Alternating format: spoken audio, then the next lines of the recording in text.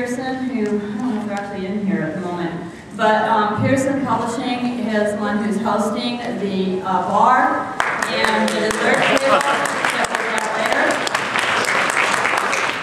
And I was supposed to announce the times for the bar was from 6 to 9 p.m., so if you want anything to drink, get it before 9. If you want harder drinks than are served at the bar, you have to go to the restaurant down the hall. There's a bar in there for whatever other beverages you would like to indulge in. What else? Oh, dessert will be coming out after the Ignite presentations during the game night portion that Pearson will be putting on for us. And I think every year that's been a lot of fun. So hopefully you'll all stick around for the game night. Edgar Espina has always done a great job of putting this on, and really thrilled that he's doing that. That will be starting at 8. The Ignite is the brainchild of, well, actually he saw it somewhere else, like I said, he takes credit for starting it. But Rich Zucker is our Ignite expert, and he is going to lead us through a very exciting evening of Ignite presentations that will ignite you or whatever you need to be ignited for. So everybody enjoy the evening, and we'll see you tomorrow at the conference.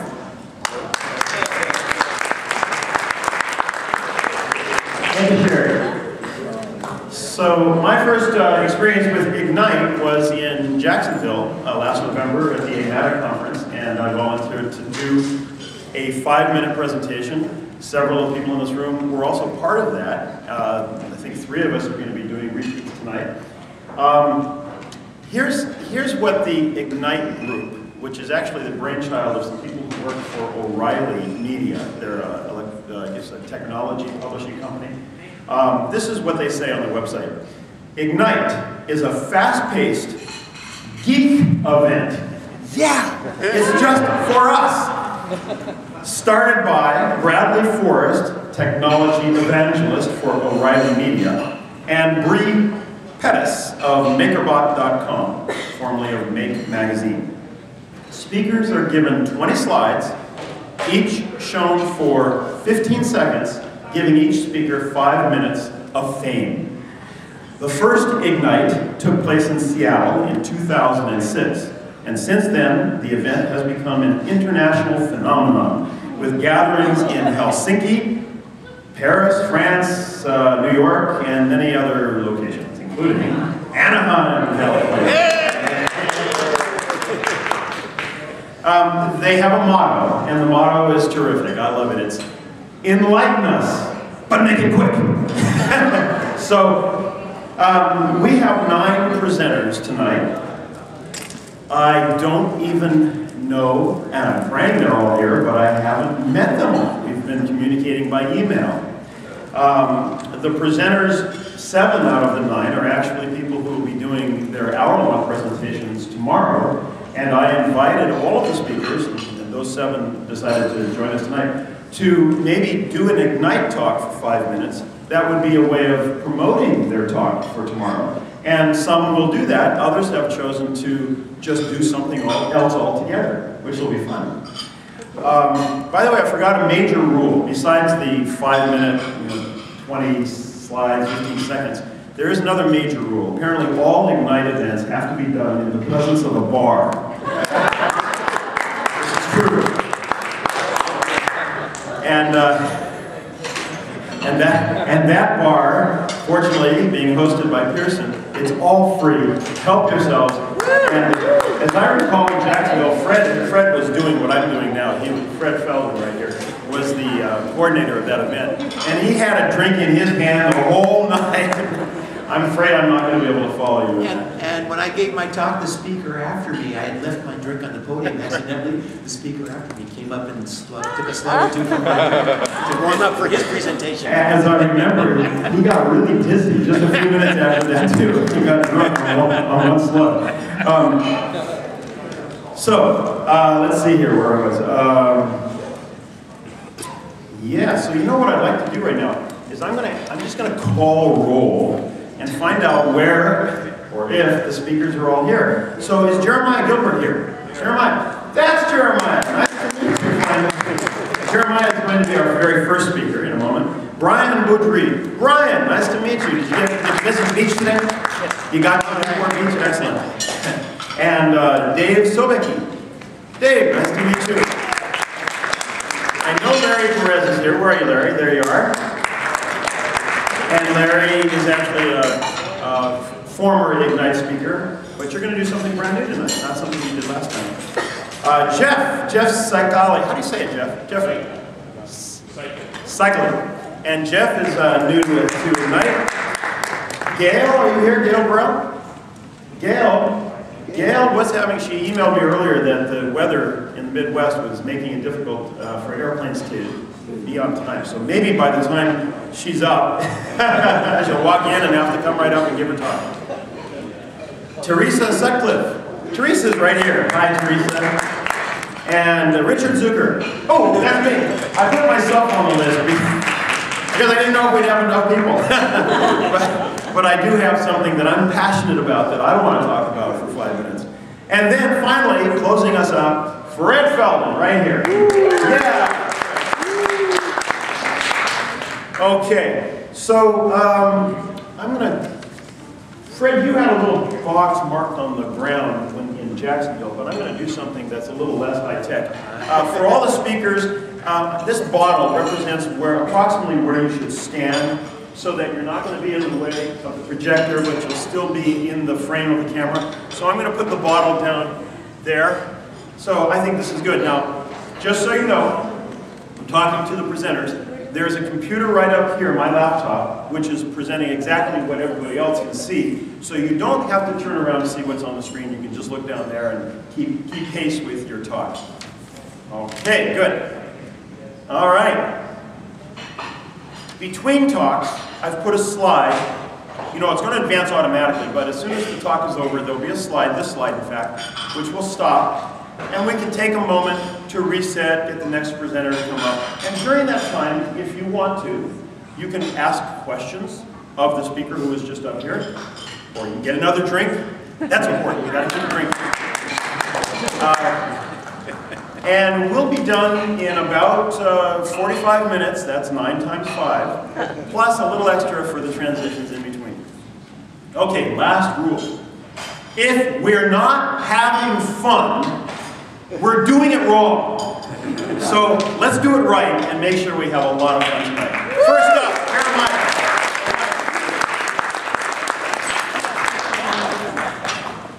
I'll hand you this. I'll line myself up with a bottle. There you go. Okay, so I'm one of the presenters tomorrow that decided to do something that has nothing to do with what I'm presenting tomorrow. So this is about happy numbers, and it's related to an episode of Doctor Who. So, 10th Doctor, woohoo, David Tennant. So, let's set the stage. So, we have a spaceship hurtling towards a star. And the Doctor has 42 minutes to save this ship. This is from the episode called 42. I was told it was a play on 24. So, there's a series of locked doors. You need to have to answer a quiz to enter each door. One of the last ones, one of the most important ones, this is the answer. 313, 331, 367, 379. This opens it.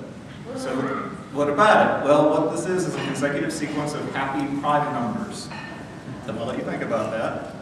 So I see that face on a few people. That's why I picked it. So when the Doctor learns that nobody on the ship has ever heard of happy numbers, he asks, don't they teach recreational mathematics anymore? He wasn't quite this angry, but I'm going for impact here. So, what is a happy number? Start with any positive integer, replace the sum of its squares until you get to 1. You take the sum of those squares, try it again. You either get to 1, which is where it stays, or you'll end up with this endless cycle that never touches 1. The numbers that get to 1, happy numbers. If they don't get to 1, and they'll never get to 1, then they're unhappy numbers, or sad numbers. It does add in the rain to the sad, so they're really sad numbers. So for instance, 19 is happy. 1 squared plus 9 squared gives me 82. 8 squared plus 2 squared is 68. 6 squared plus 8 squared is 100. 1 squared plus 0 squared plus 0 squared, 1. We did it with 1, we have ourselves a happy number. So I know you can't read all these in 15 seconds, but just to give you a sense, these are the first few happy numbers. You notice there's a couple sequential, mostly gaps. We have evens, we have odds. These are the happy numbers, and they can all be found doing what we just did. So a happy prime, which is what the doctor entered, it's a number that's both happy and prime. So 7's particularly happy. So 13, 19, 23, these are the happy prime numbers. So obviously a lot less of those than there are happy numbers. A few interesting happy properties. You can rearrange the digits. So 19 is happy, so is 91. You can insert or remove zeros. So if 19 is happy, so is 109, so is 190. Interesting. Also, every number in the sequence is happy. And so I included this picture of the doctor, because now we're talking about recreational math, and he's happy. So let me show you what I mean by this. So go back to that sequence before. 1 squared plus 9 squared is 82. Guess what? That's a happy number. And then 68 is a happy number. 100 is a happy number. It makes sense if you think about it, because they all lead to 1. So they're going to get happy. Next up, I decided to tell you some special happy numbers. So I'll let you prove these. The greatest happy number with no repeated digits. Thought this was cool. It has everything but a 7. So again, if you're really bored tonight, you can test this. You're just going to have to trust me on this one. Smallest pan-digital happy number. And then the smallest zero-less pan-digital. Notice, exact same number, just remove the 0. Because a happy number, you can add or remove zeros at will. Rather interesting. A couple more. Smallest pan-digital palindromic happy number. Should tattoo that somewhere. And again, remove the zeros and you have the smallest zero-less digital palindromic happy number. Man, say that 3 times fast. The origin of happy numbers is not clear. All I can find out is that Reg Allenby, a British author and senior lecturer in pure mathematics, his daughter learned them at school. Someone says they think they were Russian, but they're not sure. Now, sad numbers. The interesting thing is, if a number is sad, they have the exact same fate. They don't go to 1, they hit 4, and then they go into an endless cycle. If any of you watch Doctor Who, you don't watch that Weeping Angel, the sequence is always the same. If it doesn't go to 1, it goes to 4, 16, 37, 58, 89, 145, 42, 24. And it just kind of spins around like the TARDIS, which is the Doctor's ship. Do you have any happy or unhappy questions? I'm Jeremiah Gilbert. There's my email. Notice there's no T. Thank you.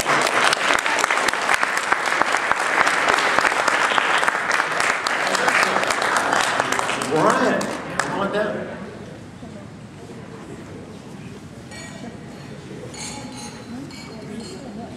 Are you ready? I guess I'm ready. All right, so I'm not talking about my talk tomorrow either, because I really couldn't figure out how to make this talk fit in 5 minutes, so we're trying something a little different. It's something I do feel very passionate about. It's something I've been doing research on for a little while, and that's quantitative literacy. And so we're going to do a few examples in here, as the program says. There's lots of aspects of quantitative literacy. One of the ones that I play with is really big numbers and really small numbers. They seem to be a little bit more interesting than some of the other aspects of it. So, got to start off with a cartoon. So I'm not going to read this to you. You have 15 seconds to read it. Go.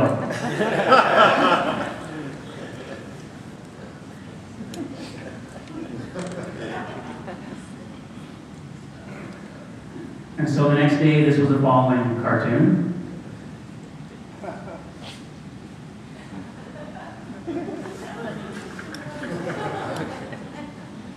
So obviously the pointy-haired boss is having a little problem with his quantitative reasoning skills. So let's play a game. 1,000 seconds ago was... Have you been sitting here 1,000 seconds? Did you just get your dinner 1,000 seconds ago? Your last drink 1,000 seconds ago? All right, 16 minutes and 40 seconds. Very good. So let's go a million. Have you been sitting here 1,000,000 seconds? Might feel like it, but... were you teaching 1,000,000 seconds ago?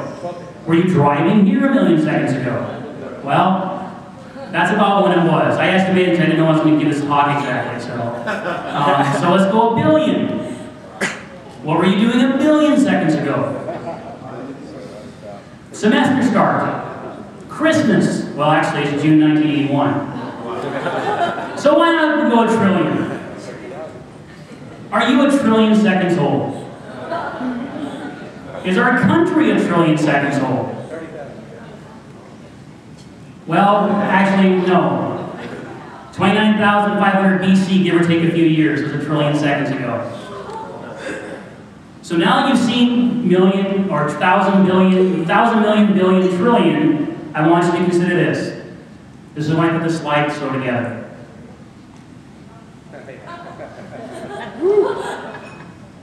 That's where I got this, the website I got it at, and go ahead and say the number out loud.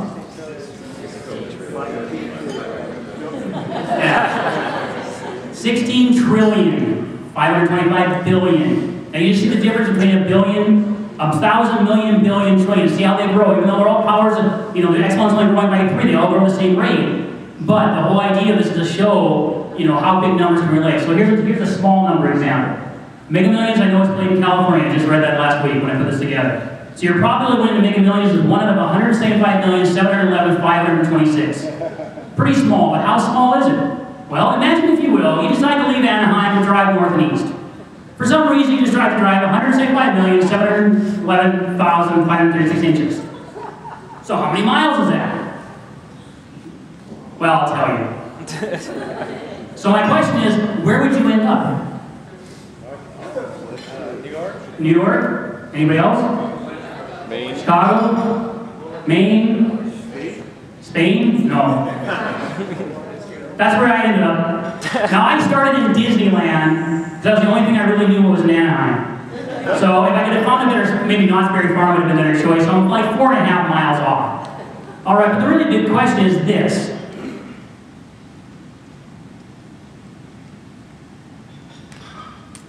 What represents the winning ticket? 1 inch. 1 inch of road from Anaheim to New York City. Now do you know why you never win? All right, so what do we want numbers to do? We want to help our students articulate their ideas, express themselves with precision, ground their observations in evidence, test hypotheses, participate in civil discourse, recognize the uncertainty, and form critical thinking. That's what numbers should do, not solve for X. That's not what numbers are about. We want our students to understand this stuff. We want to be able to read a newspaper and understand what the heck they're talking about. Penetrate below the surface level, know when politicians are lying to them, because it happens every once in a while, I heard. And above all, we want them to develop number sense. That's what we're really shooting for with this. Anyway, so here's now my 15-second commercial of my talk tomorrow. And I can't read this fast enough, so you're going to have to just read it. Basically, you can read it.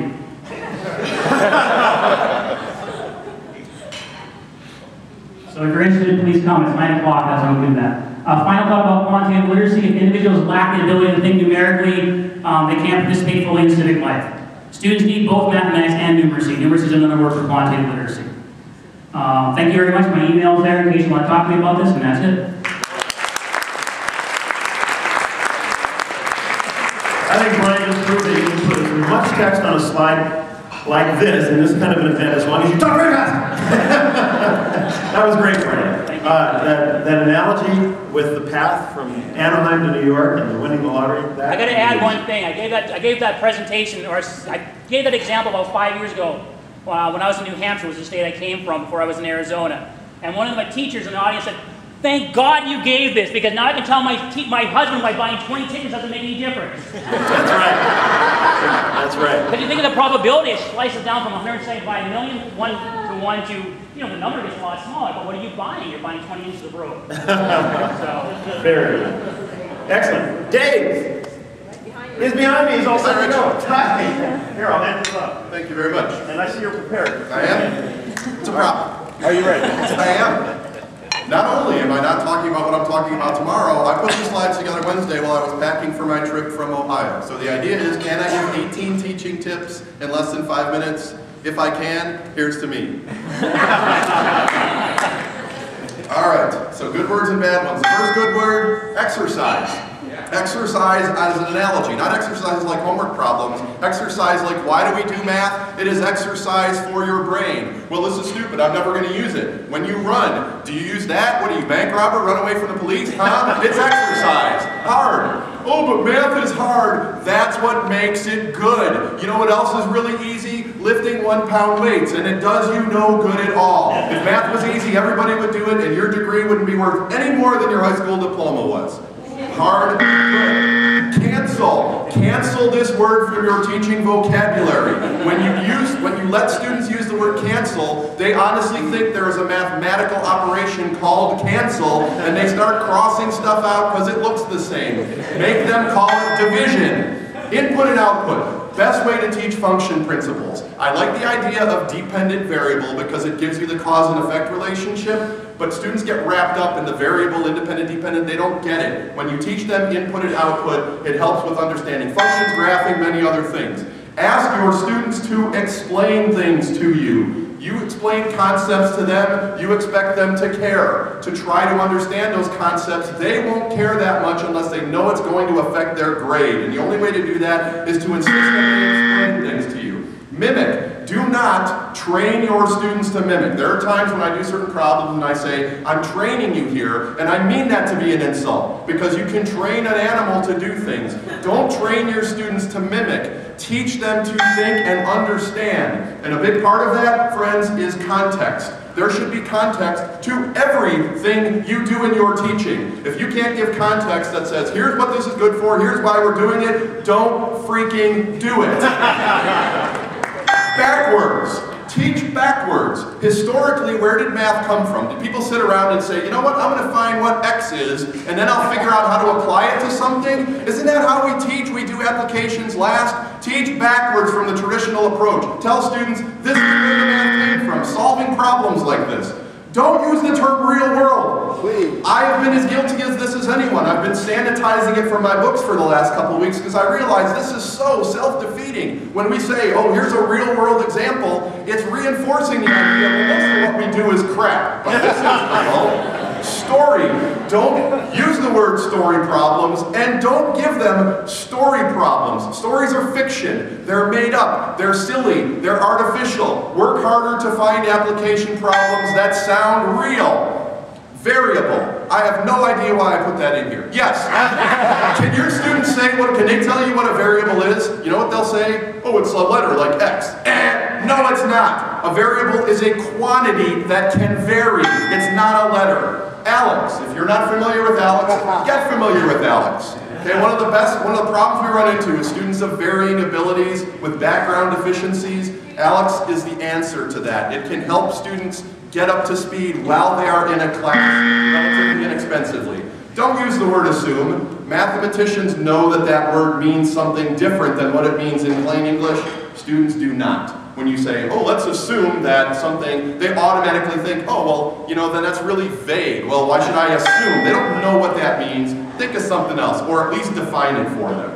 Ask your students to discover things on their own. Give them worksheets occasionally, group activities, projects that allows them to discover rules, discover why things do and don't work on their own, and they will remember them better. When you talk about graphing, talk about interpretation. Do not train them to play connect the dots. They are not kindergartners. Graphing is about interpreting data in a graphical format that makes it easier to understand what it is trying to say. Start graphing that way and maybe they'll get it. Rate of change. Can your students say what slope is other than, well, it's like some number? And if we're lucky, they know that it means how steep a line is. It's a rate of change. They get that. They like it. Believe me, they're like, wow, why didn't you say that stuff? Formal. When you write things for your students, tests, quizzes, handouts, worksheets, study guides, don't write like you wrote in grad school. You're not trying to impress anybody with your conciseness or your precision. Don't write formally. It puts the students off and instantly tells them, I can't get this. Roadblocks. What is the biggest roadblock students face in developmental algebra? Beginning or developmental education, beginning and intermediate algebra. There are alternate pathways out there that are being developed nationwide. Look into them. For non-STEM students, there are a way around those roadblocks. And my final two bonus words, thank you. Yeah.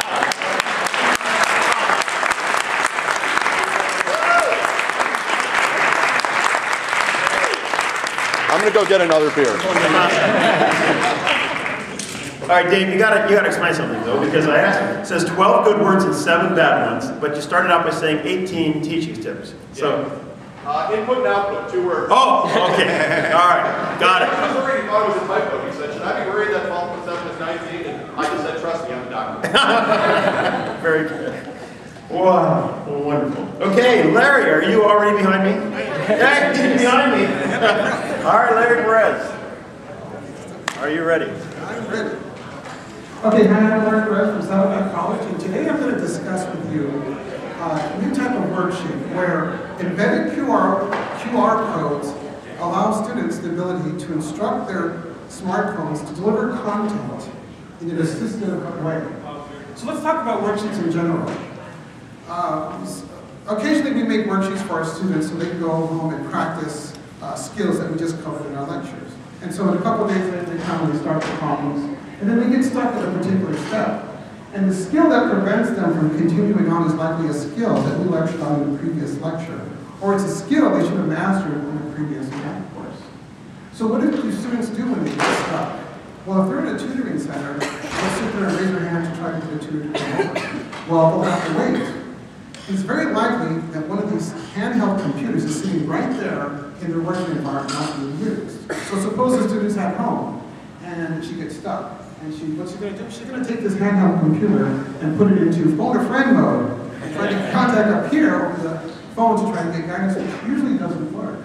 So what can we do as instructors, as authors of these type of worksheets? Well, we can now embed a QR code that provides immediate access to content that's directly related to the skill to allow the students to progress under the problem. And why stop there? Why not provide the student with an audio file that walks the student step by step through the problems in our own voice? And then instruct the students to go to the second problem and tell them to complete the problem to see if they can get the correct answer. So this type of organization of content somewhat emulates what we try to do in a traditional classroom setting. So let's talk a little bit about theory here. Well, suppose this area represents all the skills that an algebra student can do without any assistance, like hopefully add, subtract, multiply, and divide with integers and fractions and decimals. And this outer region represents all the skills that the students cannot do and could not do even if we tried to explain it to them. So what is the region in between these two regions? This region represents all the skills that these algebra students can not do, but can do with the encouragement and guidance of us as the instructor. And so this is what's known as Vygotsky's zone of proximal development. So when we're in the classroom teaching students, we try to progress students through the zones to get them to think at a higher level of cognitive thought with our pedagogical techniques. But of course, we have the students who come up and say, Mr. Perez, when you do this, it's so easy. I can't do what I did at home. I'm stuck. Do you have any advice? He says, yeah, you can take me home with you on a sheet of paper. And that's all they need. And so, one of the things that, hold on. And so, let's talk about what is assistive instructional content. Well, when a student gets stuck at a particular step and they scan the code, a definition comes up. So we're not going to show them how to actually do the content, how to actually do the distributive property. We're going to make them think about the definition and apply it to the actual skill of doing the distributive property. We can also give them visual cues, not with video. For instance, how to multiply a whole number to a fraction, and let the student think about, give them the freedom to think about their own technique, and let them apply it to the problem. And because these devices have touch screens, we can design online tools and let them manipulate the tool kinesthetically and make connections between skills, like say subtracting a negative number and how it relates to adding the additive inverse of the number. And so what's the design of these worksheets? Well, we provide them with an audio file that goes into problem number 1. And now we have the ability to embed these codes at specific steps, giving the students immediate access to content that shows them how to progress through these steps. Problem 2 is there so that they can reflect on what they did on problem number 1 and see if they can get the problem on their own.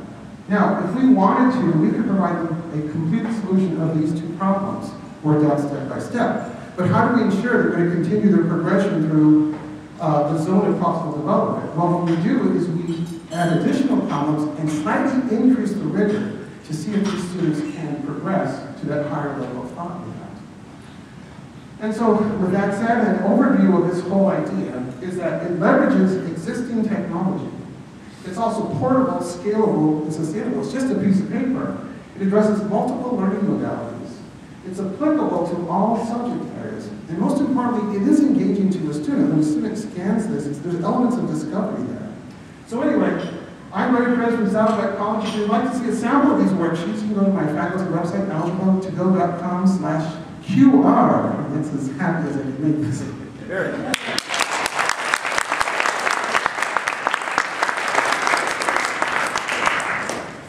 Well, let's see, that brings us to Jeffrey is right here.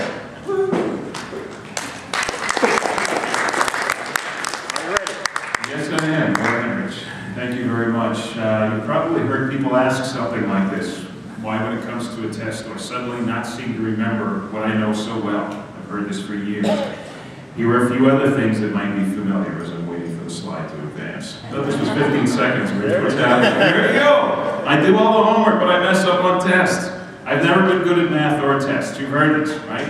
Some student told me that the very first day of the class, so he's already said I'm basically not going to pass. Even though I screw up on the test, I understand everything. How about those words, right? I got it all, I understand everything.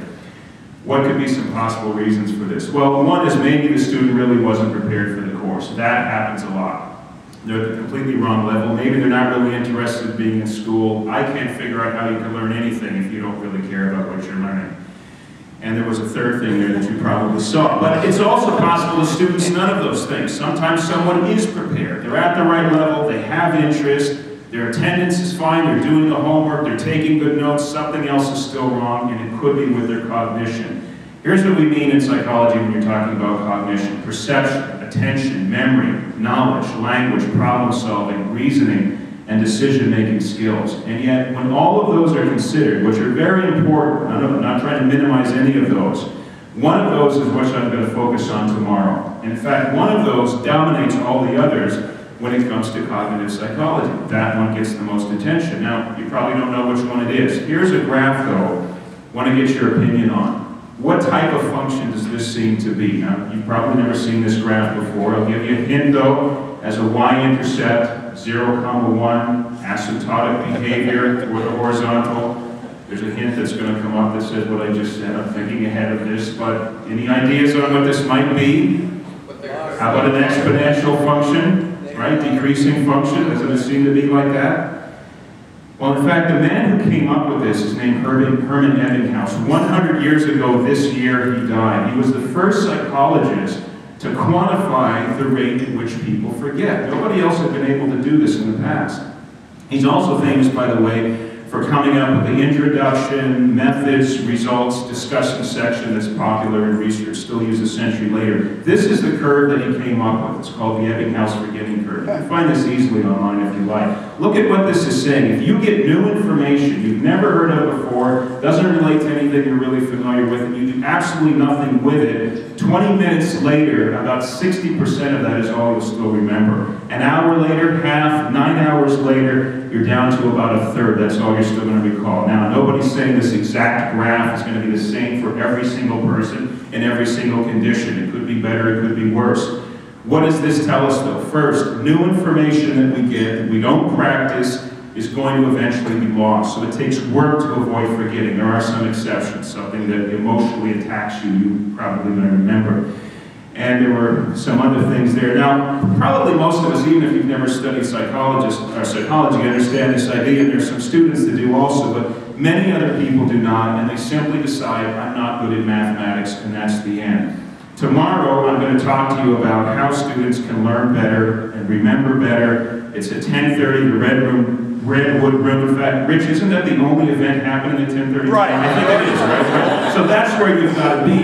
Now, the other thing that sometimes happens, though, is that students get the idea that, hey, I show up for class, I'm there in the room, that means I should be taking in what I'm hearing. It turns out, though, information we get through our auditory system or our visual system doesn't sink in as well as things to which we attach meaning. And this is part of what's called semantic memory.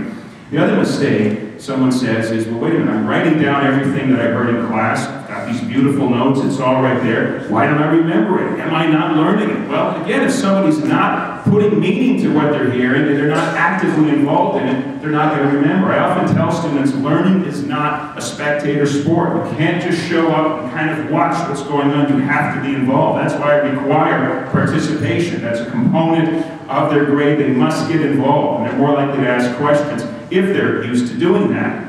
So often though we find people are not. And in fact, procedural memory, which is what I've just referred to, is an aspect of long-term memory. Driving is another thing. Have you ever found yourself driving and realize your attention has been gone for a couple of seconds and yet you didn't swerve off the road? I think there was one more person who's supposed to be here, and that's the guy. But anyway, tomorrow, Redwood Room, 10:30. You've heard it from Rich. I'm going to get it right. Zucker. You told me before and I messed it up. I'm sorry, Rich. I'm sorry, Rich. Anyway, tomorrow, 10:30. Thank you. Yes.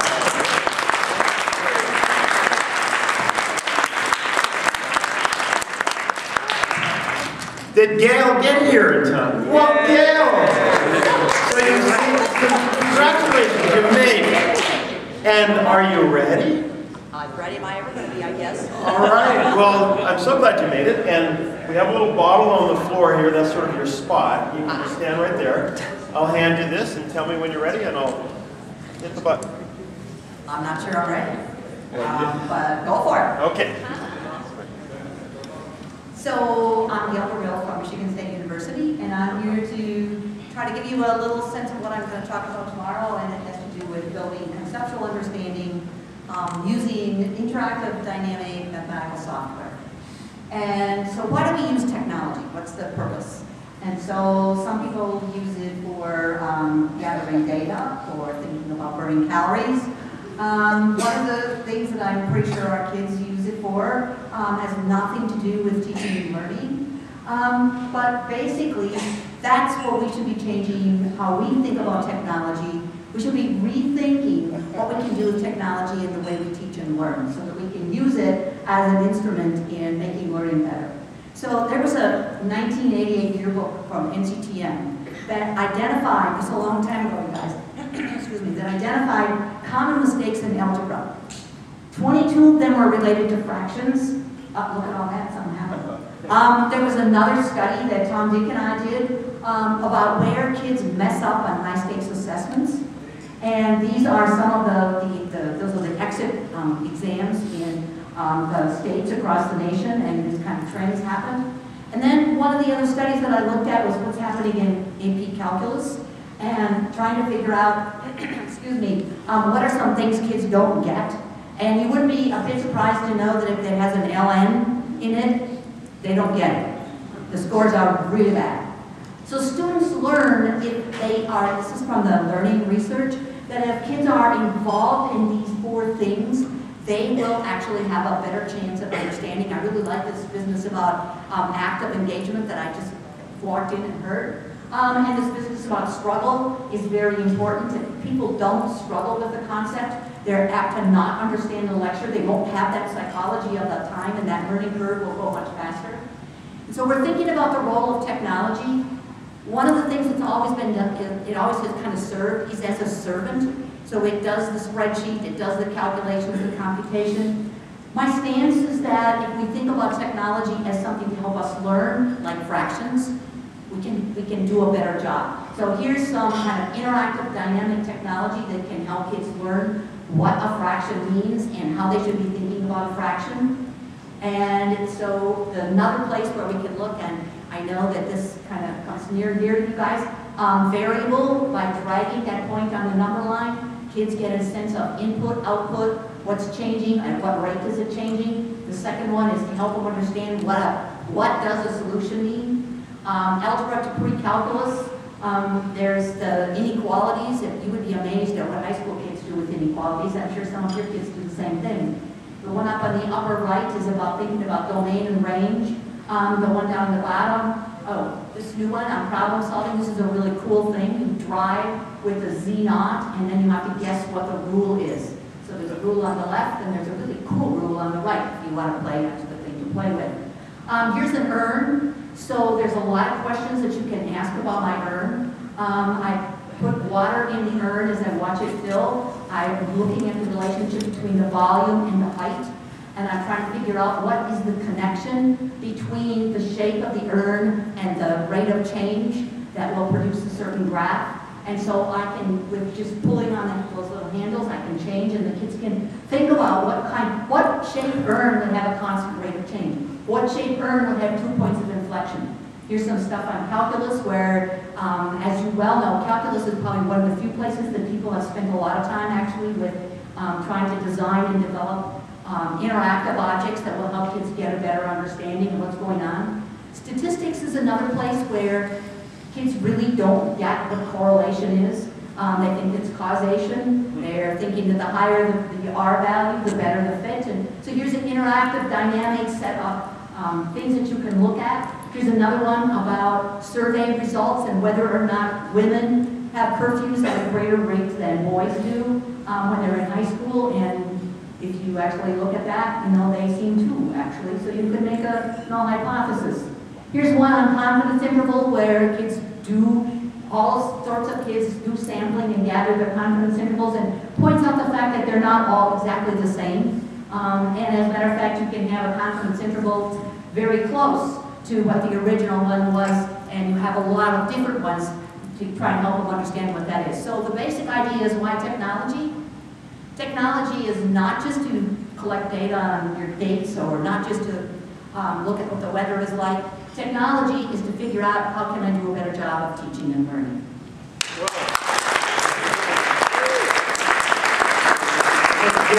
That's a question. I mean, I'd like to know where we can find out about those tools. I don't know, tomorrow. Tomorrow? This is a prelude to your talk. Prelude to the presentation that I do tomorrow. All right, good. And this is Teresa. Teresa, all right, you let me know. There's your ball right there. Right. Tipped it over.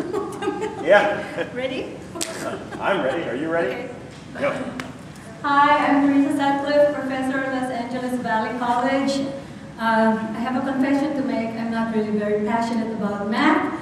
My passion is really helping students learn, okay? I did manage to get a PhD. I don't know how that happened, but anyway. Flip the switch is my passion, and I even wear it on my shirt, okay? What does it mean? I've been talking about it, flip the switch, and I guess you guys can say, yeah, I first heard it from my husband. I'm not from this country, I'm from the Philippines. And when I heard flip the switch, I said, that's what I call it. And I thought it was actually really inverting the switch, you know, because I'm not an English, you know.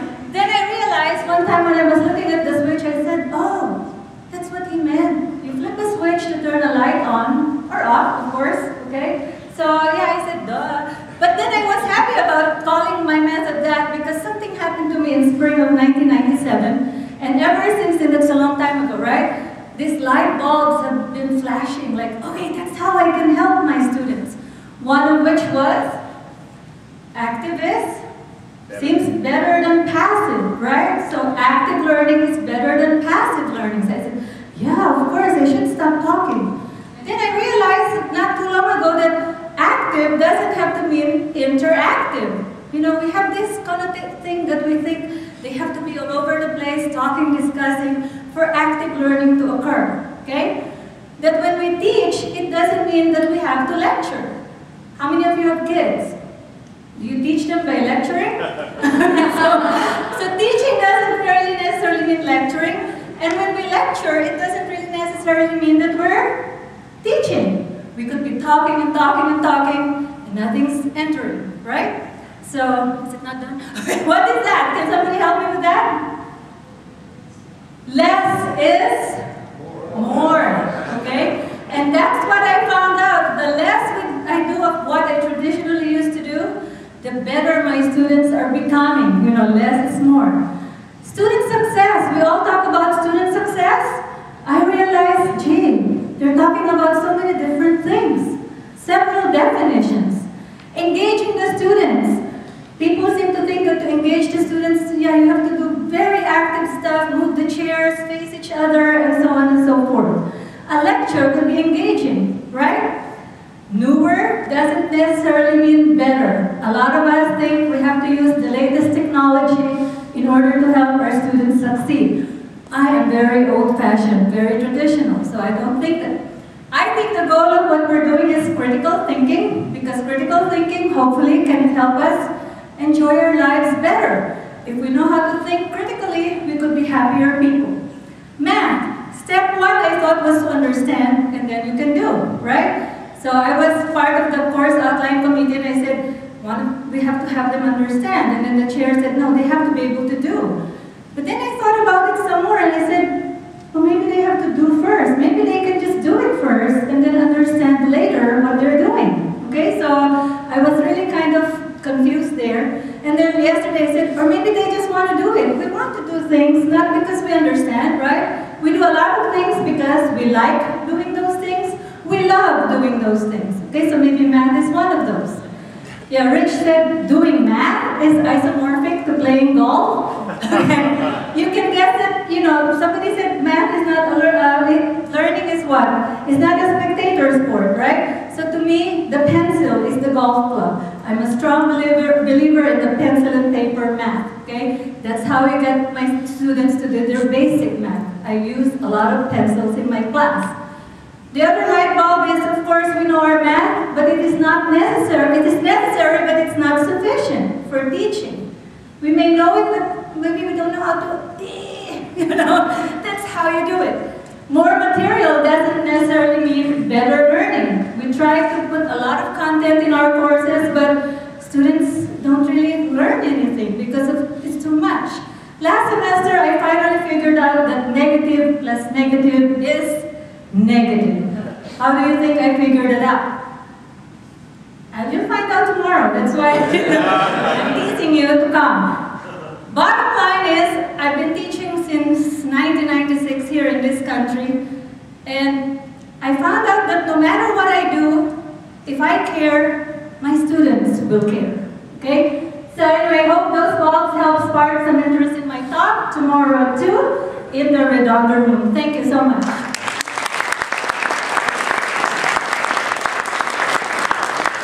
Oh, this is wonderful. I'd like to just take a moment before my talk, which is about to begin, to introduce 4 people who are students of mine who came here tonight. And I'm really delighted. We have Eric Lynn, and Jerry Liu, and who snuck in after the presentation had just begun. We have Grace and Young. They are all in my Math 3B, that's the second semester calculus course. It's an honors course at Irvine Valley College. And I'm about to give a presentation that you guys are very familiar already with. You remember the meow from last semester? Well, you don't because you weren't in the class, but these 3 were in the class last semester. A meow is a math enrichment opportunity of the week. A meow. And in my honors class, I make sure that they get to do a meow every week. And one of the meows last semester had to do with a problem in number theory, which I have found very interesting since I was a kid. So, am I ready? I don't think I'm ready. Am I ready now? Go, Rich! Okay, I guess I'm ready. I'm a little afraid because I haven't done this since Jacksonville, and I didn't even look at the slides. All right, here we go. All right, so it's entitled Numerical Fulcrums, a Mathematical Exploration from Pre-Algebra to Post-Calculus, meaning there's something for everybody. When I was in high school, a teacher of mine gave me this puzzle. It was about can the professor find the address on the street in which he knew only that of all the houses on the street, this particular address had the property that the sum of all of the numbers below it was equal to the sum of the numbers above it, up to the highest number. And it turned out it was a 204. Well, that's called a numerical center. Here's an example. 6 is the balance point, is the numerical center of the numbers 1 through 8, because the sum of 1 through 5 equals 7 plus 8. So 6 is the numerical center of 1 to 8. But not every number is a numerical center. For example, 5 doesn't work in any list. 1 through 6, 1 through 4 is too heavy. If you add a 7 on the end of the list, then 6 and 7 are too heavy. So 5 isn't just going to be the balance point for any of them. But 35 is a numerical center for the list 1 through 49. As you can see, the sums on either side are the same.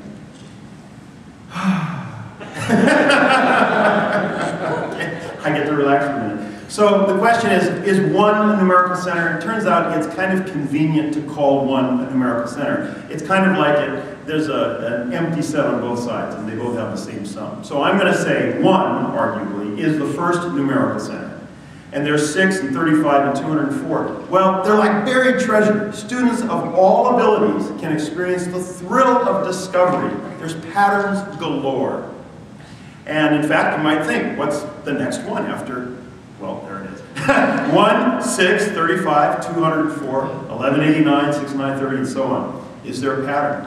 Well, there is a recursion relation that actually depends upon the 2 prior numbers to get to the next number. I'll let you find it. But Young, right over here, found that recursion relation last semester, and it depends only on the 1 prior number. Look at that. That's outstanding. So, is there a general formula that predicts the nth numerical center? And several of the students, this was the Meow asked for more points if you could find a formula. And they did. Some found the formula for the nth numerical center, and it's connected to the formula for the nth Fibonacci number. Here's an interesting property. It turns out that the square of any numerical center is also a triangular number. So take 6, for example. 6 squared is 36, but 8, a triangle of side 8 also has 36 squares in it. This is just a shot of a local shopping center called Triangle Square in Costa Mesa. And I just threw it in there because it's cute, you know, it's Triangle Square. Now, the talk was about numerical fulcrums. A fulcrum number is a little different. It's similar to numerical center, but the list of consecutive natural numbers doesn't have to begin with 1. 14, for example, separates the list from 4 through 19. And 9 is a fulcrum for 2 different lists, 6 through 11 and 3 through 12. This is really quite interesting. This is where it starts to get even more fascinating. I had a student, okay, I can relax again for a moment. All right, I had a student, R.J. Liljestrom, in 2002. He discovered and proved a very significant theorem about numerical fulcrums. F is not a numerical fulcrum if and only if 4 times f squared plus 1 is a prime number. Yes, this is amazing. For example, and I probably won't get through this, but 101 is 4 times 5 squared plus 1. It's prime. Therefore, 5 is not a numerical fulcrum. And the other example showed one that was. There's RJ on my left, and my mentor from Harvey Mudd College. Do you recognize him, Jack? Yeah. And so anyway, what's his name? Borelli. Why is RJ's theorem so significant? Well, in 1912, at the International Congress of Mathematicians, Edmund Landau asked 4 questions about prime numbers. His 4th question was, are there infinitely many primes of the form n squared plus 1? 100 years later, nobody knows. Question's unresolved. But because of RJ's theorem, Landau's question is equivalent to asking, are there infinitely many natural numbers that are not numerical fulcrums? And if that answer is yes, then Landau's question gets answered yes. And maybe one of your students will find the answer. Thank you.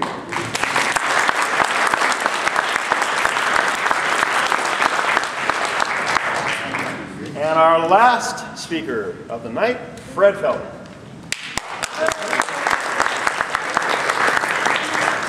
Okay, Rich, I guess I'm ready. Go for it. I'm going to do the seemingly impossible. And that's give 2 talks in 5 minutes. The first one, they are both on technology. One's a technology, the other is a pedagogy that changed my life. The first one is more related to the online components of teaching.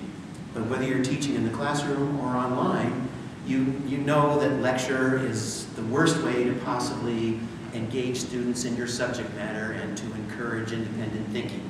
But in mathematics, we have a problem because of the notation. Still, you want to make sure students participate actively in your course and that they communicate mathematically with you and with each other. Do not let the difficulty of the notation stop you from encouraging your students to communicate mathematically. So the problem I faced was, how do you give graphing calculator screenshots? How do you communicate using your handwriting? How does a student say, I'm having a problem with this exercise from my homework without having to type the thing out? It'd be nice to have a screenshot of that problem, of your graphing calculator, etc. And I'm able to do that with free software called Jing, available from TechSmith, the company that wrote Camtasia. So I suggest you go to that website, download that software, teach your students how to use it. Here's how it works. Once you download the Jing, there's a sun that hovers at the edge of your screen. But there is no embed HTML code. You have to add that by going through the steps that you see here. Don't worry about taking notes. This presentation is available online. You'll see the website at the end of the talk. So add an embed HTML button. Once you hover your mouse over it, it wiggles and lets you know that you can now do this. So here is an example of something I scanned, some handwriting of mine. Anything that appears on your screen can be captured and posted inside of a discussion board. You can add boxes, arrows, and so on, and I encourage you to do that. The program that we use at Coastline is Pearson. There are legacy courses called Course Compass, and there's one way to do that by just pasting what's in your clipboard into your discussion board message, but it's a lot more complicated if you're using a new design course. This is worth its weight in gold. If you're using My Math Lab and your course is new design, you do a right click inside the discussion board and choose Paste HTML. There may be other choices that seem obvious, but use the Paste HTML command, and that will stick the embed code in your discussion board message, and that concludes my first talk. Thank you very much. How to encourage you to include writing and research components when you teach. Again, whether it's online or in the classroom. I used to have students watch some videos, write a report, and email it to me, and the consistency and the quality was very poor. Then I read all the research about peer review, and it's amazing. Overnight, when students realized that their work was going to be viewed, commented on, and rated by their fellow students, the quality shot sky high. The difference was unbelievable. I did nothing different. It just turns out that you, the professor, you're not an authentic audience. So the program I chose is Zoho. Actually, I started with Google. No, that's no longer being supported. Now I chose Zoho, Zoho Docs. It even includes a LaTeX editor, which is very cool. But if you're worried about the effort and work not being put forth by you to grade students' paper, here's an example of how accurate peer review is. It turns out that students statistically, significantly grade their fellow classmates' work about the same as you would, maybe even a little more difficult. If they had to grade their own work, that was the second graph you saw earlier, maybe they might be a little more generous, but basically students grade their own work about the same as you would. And in fact, massive online open courses use the concept of peer review, and it's coming, ladies and gentlemen. In fact, our academic senate today, or rather this week, heavily debated MOOCs. And I'm telling you, it's coming, but it's really nothing new. I mean, do you know the greatcourses.com, the little CDs and DVDs you used to buy for $100 or $200? And they were taught by a very famous professor. Well, so are MOOCs. There's nothing different. There's nothing new about MOOCs. Don't be alarmed by them. I attribute peer review to the positive ratings and comments that I get from my liberal arts math course, and I recommend that you implement it in any course that you teach as well. The work that you have to do is minimal. Your students do all the work. Don't you love it? Don't you love that idea? And that's about it. Any questions?